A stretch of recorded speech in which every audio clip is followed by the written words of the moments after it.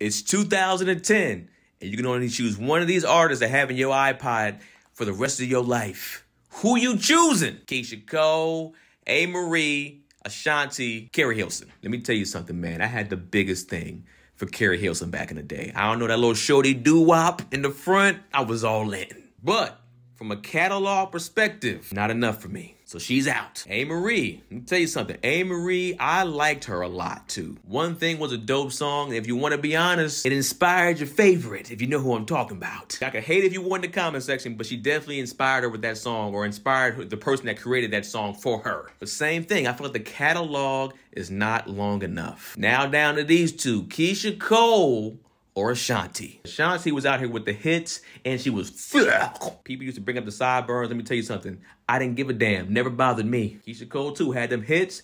She was nice to look at, too. She even had the hardest gangster singing, la, la. That was horrible, but you get what I'm saying. And they both have a good catalog that I rock with. But I'm gonna have to get that W to Ashanti. She has more hits that I can listen to just casually. She has the slow R&B hits, but then she has also the big bangers. And she was dope on features. Keysha Cole was too, but I just feel like Ashanti was just a big dog hit maker back then, and she was unstoppable. So out of these four, who are you choosing if you're going to choose one to have in your iPad back in 2010? Let me know in the comment section.